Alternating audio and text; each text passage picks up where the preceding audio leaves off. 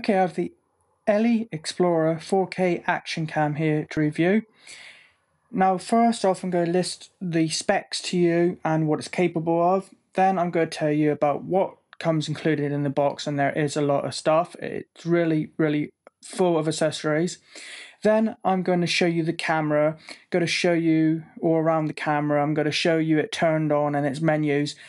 Then I'm actually going to show you the Android and iOS app that is completely free that you download on your phone to pair with this, and then you completely do everything from the phone. So if you don't like navigating the menus on the actual device, you can actually do it from your phone. You can do all the setting up and syncing from there.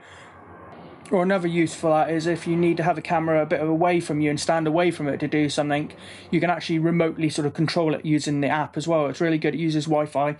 So yeah, I'm going to tell you the specs, show you what's included in the box, show you the menu, show you the app, then I'll give you my opinion on it at the end. You'll also see there's a very basic clip to show you the quality that the camera can film. It won't be anything particularly spectacular. I won't be out mountain bike riding or whatever. It'll just be a basic clip around, say, a nearby park or whatever, just walking around, just to show you the quality of the actual picture and sound, okay? So here we go. It is waterproof up to 30 meters, but not just it itself. You have to have this case that's on it at the moment on. This is the waterproof shell, the waterproof case and back. It does have a regular case and a different sort of back to it, which isn't waterproof. So make sure you actually have the right one on if you put this underwater, otherwise you have problems. So the case, it comes included. It's a waterproof case, comes included with it. In fact, it's actually on it already when you first open it up. And you can have up to 30 meters. Now, if you want better sound quality, there is a different back included in the box with some like slits, some sort of holes to let in more sound, but make sure you put the right one on before you put this in actual water. Now, the other one will actually still make it kind of rainproof, so if you want good sound quality, but you might get a little bit of rain on it, don't worry, the other case should also be fine, but don't use the other case for underwater. It has a nice wide angle view of 170 degrees. Its focus is capable of doing from 12 centimeters to infinity, which is pretty good. It has a built-in speaker and microphone. It can support micro SD cards. It has a micro SD card slot for saving files too, of up to 64 gigabytes. Now on the back of the box there is a misprint. It says only up to 32 gigabytes, but actually it does support SDs up to 64 gigabytes, and I have used a 64 gigabyte card in it, so it definitely works with 64 gig cards. On the back there is a screen so you can see what you're doing. You don't have to just use the remote app. You can actually look at what's going on the back, or preview videos you recorded. It's not a huge screen because it is a small device, but it's a 2-inch screen. It is a 2-inch LTPS LCD screen, and it has a replaceable and rechargeable 1500 mAh battery. Now that is another misprint on the box. The actual box makes this look worse than it actually is, to be honest. It looks like it only supports 32 gig cards. It will support at least 64 gig cards. And on the back of the box it says that the rechargeable battery that's in it is 900, but actually it's 1500 mAh. So it's a bigger battery than it actually says on the box. So it is a better battery. And that, if for some reason that battery fails, unlike some devices, if that battery fails, you can pop it out and try to find a replacement online, maybe even contact the manufacturers, whatever. If something happens to that battery, you don't have to replace the whole unit. You can pop the battery out from the bottom of the device. And this is quite good at this price range. It costs around about £60 or about $65 in the US. And it is actually 4K. It's not broadcast 4K, but it is Ultra HD 4K. It's Ultra HD, a resolution of 3840 by 2160, and it is 24 frames a second. It's 24 FPS, 24 frames a second, which is unbelievable at this price range. Now, if that sort of frames per second isn't quite enough, you can do 2K at 2560 by 1440 resolution at 30 frames a second, which should be usable. If you're recording something super fast, like a race car or something like that, it might not really be enough, but for most uses that should be enough. So if you want a really good action cam that's really capable at a affordable price, and you perhaps don't think the 4K is high enough because of the frames per second, you can still do 2K at a decent frames per second, which is better. Still, it's better than getting just a regular 1080p HD camera, because you can go that step up even if you're not using the 4K. And as for 1080p, it does also support that. So if you don't want to use 4K and you don't want to use 2K, you can always use full HD 1080p at 60 frames a second, which definitely should be enough. So it's at least 60 frames a second on 1080p, even if you don't want to use the other couple higher resolutions. Or if you really want to get as many frames a second out of it as you can, there is 720p HD at 120 frames a second, or you can select 60 frames a second for 720 as well. As I've mentioned, it does have Wi-Fi built into it, so you can communicate with your smartphone, and you can transfer files wirelessly from the SD card on the device to your phone if you want, using the app. It has a single shot mode, timer mode, or continuous mode.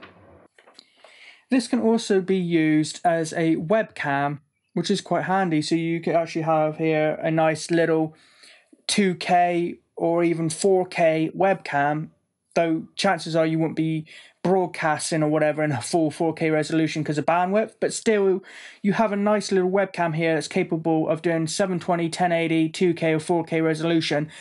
Now, at this stage, I found that doesn't seem to work on Mac. I have plugged this into a MacBook Pro and selected on the device webcam mode, and I can't seem to get it to pick up.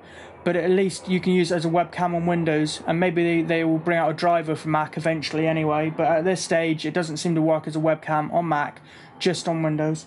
Now, you can put this, plug this into a Mac or Windows XP or higher, and use it to transfer data. In the box, you get quite a lot. You get loads of accessories. There's a little accessory box there. I'm not going to really give you a lot of detail about it or show you all being used, all that, because that would be too much of a tutorial. This is a review. But just know that it comes with lots of accessories, such as a 3M adhesive tape, cleaning cloth, which is a real good bonus. I didn't have to include that, but there is a cleaning cloth so you can wipe off the lens or whatever if you need to. It also has bandages or straps, which is basically straps to strap it on your chest if you want to.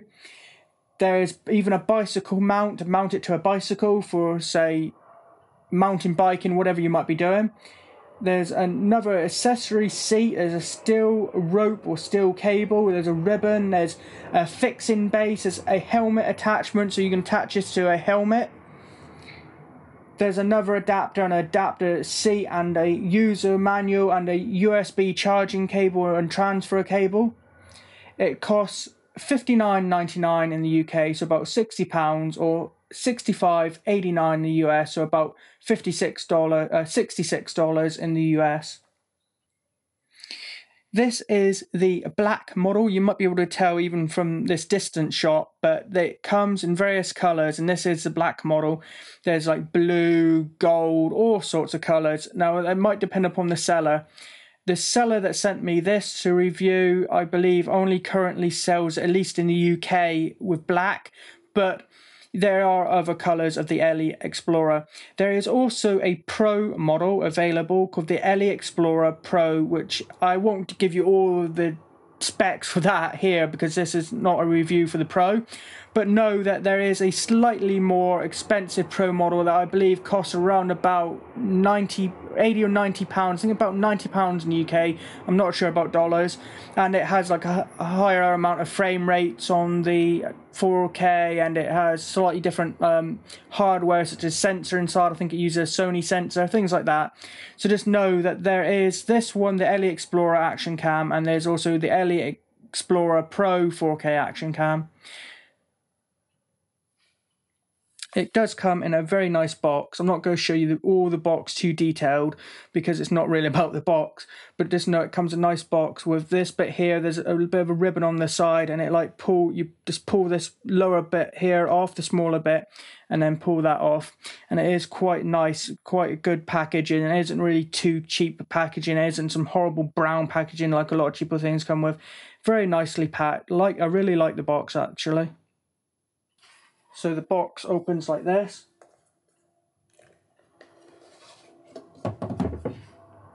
And then inside there's two compartments. Here is a compartment stuffed full of accessories. Then there is a compartment which would have the camera in if I had it in, but I've taken it out of course. I think instead of having this actually on the table, it might be probably easier if I have it in my hands like this. Now, as you can see, it comes with this shell, this plastic shell on, which is a waterproof case. And like I said, there is another back. Now let's turn it over. Now as you can see, this back is closed up here and it's see-through, so of course you can see the screen, but the other one has slits here to let out sound in. Now you have buttons here, which is basically pretty much up and down button. Then there's a select button on top, and on the front there's a power button which you hold in for a few seconds to boot it up. You see it already comes with a mount on that case as well. It actually does stand up pretty well on a table using that as well.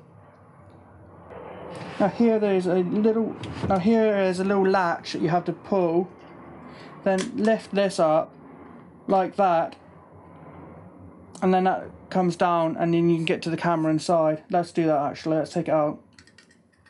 Now here it is outside of its waterproof casing, just the camera itself. Now obviously outside of that case it is no longer waterproof at all, okay?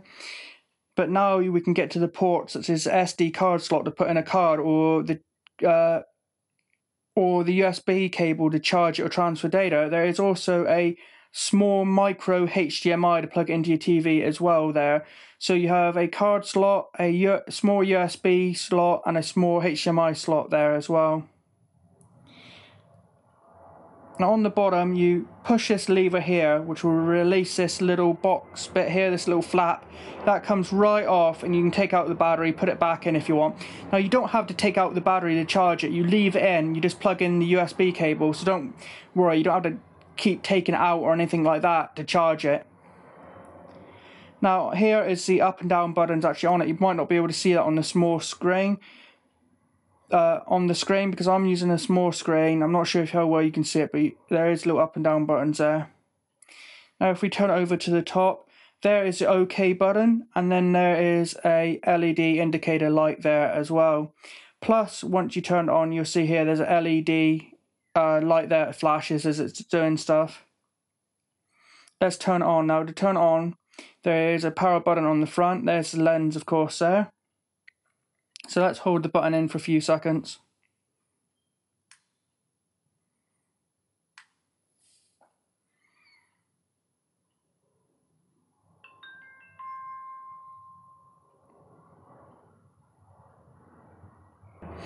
Now there it is on, and it's in the video recording mode by default, and it says the resolution up the top. It says if there's a SD card in, or TF as it calls it. Now as you can see, I haven't got a card in at the moment, so it's greyed out. Then if I had Wi-Fi turned on, there would be a Wi-Fi signal indicator there, then a battery indicator to show how full the battery is, then time and date information down here. Now every so often the screen will go off to save battery, but we can just hit OK and bring the screen back on. There's a blue light there to show that there's power.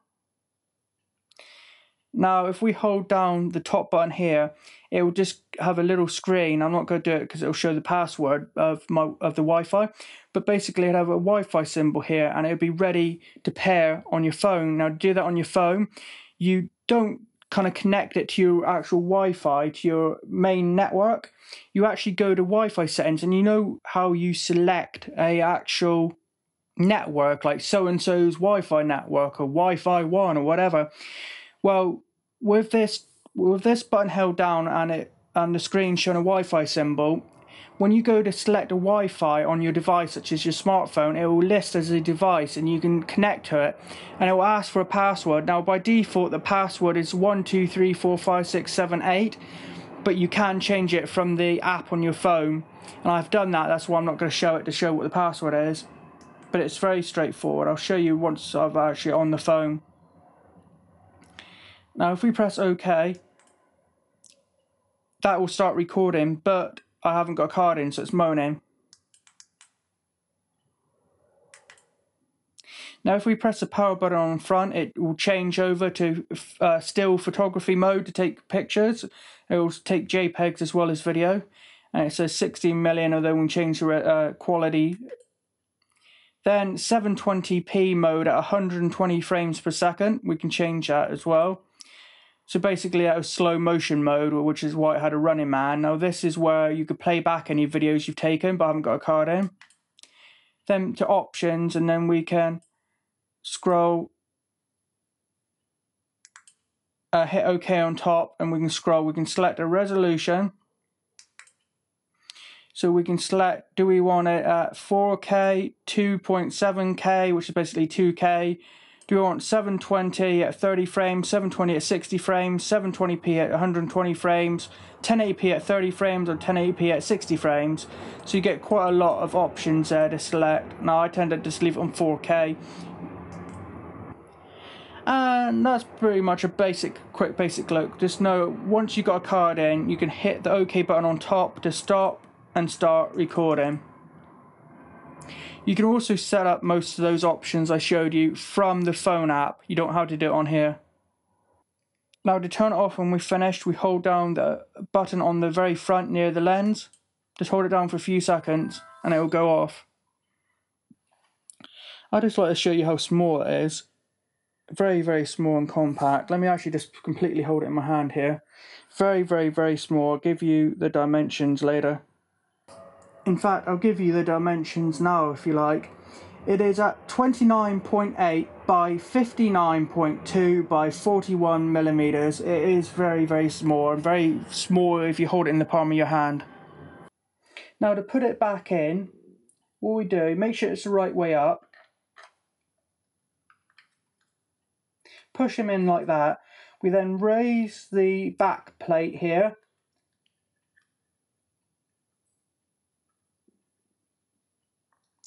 Push him down.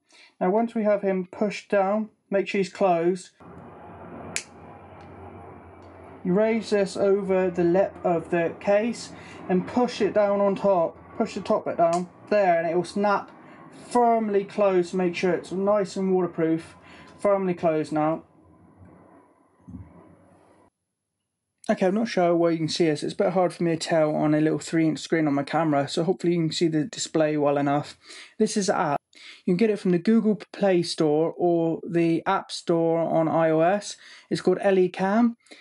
And you get a preview of what the camera is seeing. At the moment it's not really looking at much. But you get a preview up here. You can record video from here, take a photo, or take some slow-mo footage. But you can change the mode from here from normal to looped video or time-lapse, so you can record time-lapse there. At the moment we're in the tab down the bottom called shoot, but we could change it to media gallery. And media gallery shows what's on this phone. So if we've transferred files from the card on the SD card on the device to this phone, it would show here. And there isn't any in this app at the moment.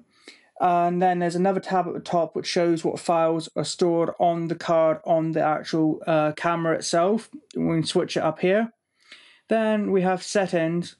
Now this is where you can set up various things, like you can actually on the device itself, but we can do it from this app instead, so just changing the video resolution. So we can change it from 4K to 720p 30 frames or 120 frames or whatever. So you just select that. Then you get your choice here, such as 4K, stuff like that. So let's hit 4K. Then we can close it. Then we can put loop mode on if we want it, and time-lapse mode if we want it there, or time-lapse photography for, because basically this time-lapse in the middle there is for setting time-lapse video. Then there's a photography, still photography time-lapse mode there as well. We can turn sound recording on or off. For photos, we have some other options, such as the quality there, the resolution, such as 16mm, whatever, timed, auto, drama shot, we can turn on from there. Other camera properties here we have, such as exposure compensation, EV. We white balance auto, or change it to one you want, such as daylight. Image rotation, light source frequencies such as 50 Hz, 60 Hz. Have turn the LED indicator light on or off, Wi-Fi on or off. Time synchronization, which I think is a really cool feature. You can do that, and instead of having to set up the time and date on the device, it will get the time and date from your phone, which is really, really good. You can set up a watermark on your videos if you want that from there as well. You can format the device SD card on the camera if you want or not. Reset the factory default, or look at the space, how much space you got left on the SD card, although I haven't got one in right now, so you can't see. And then exit the program from there. So it's all pretty straightforward, but it's a really, really good app. Really good way to not just take video and photos remotely, but it's also a good way to actually change the settings on your device and check the memory space, the storage on your device, or even format it and reset it from there. So it's a really, really good little app. Okay, so what do I think of it? I think it's absolutely brilliant at the price range. Sure, I'm sure if you pay a lot more money, you can get maybe even 4K ones with 120 frames a second at 4K. I don't know, but the point is, you're getting a really good 4K action camera that comes with a bunch of accessories, which if you bought, say, a GoPro, you'd have to buy all those accessories separate. So not only when you get a more expensive camera, such as GoPro, are you having to pay more for the camera itself, you're then having to, if you need accessories, you're having to pay a lot more on top for the accessories. This comes with the tons of accessories and mounts and clips, and it has 4K Ultra HD resolution, even if it isn't the highest frames per second you can get, or at around about £60, around about $65 in the US, as opposed to say $200-300 or £200-300. So at the price range, it's amazing. It's good quality. It has tons of accessories, good resolutions, all for an affordable but more budget sort of price for an action cam. So it's actually very, very impressive. I do actually recommend it. It's an amazing piece of kit for the price range that it's at. Absolutely amazing, really good. So thanks for watching. Please like and comment on this video, and if you could do me a huge favour and subscribe to my YouTube channel, as it will just take a few seconds and will help me out a lot. Also, if you're watching this as a review on the Amazon product page, if you could hit the useful or helpful button, that will help me out a lot too. Thanks for watching.